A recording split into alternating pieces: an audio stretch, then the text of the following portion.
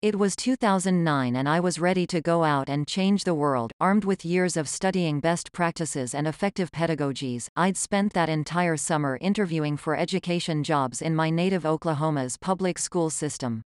It was 2009, and I was ready to go out and change the world. Armed with years of studying best practices and effective pedagogies, I had spent that entire summer interviewing for education jobs in my native Oklahoma's public school system. It was 2019 and I was ready to go out and change the world.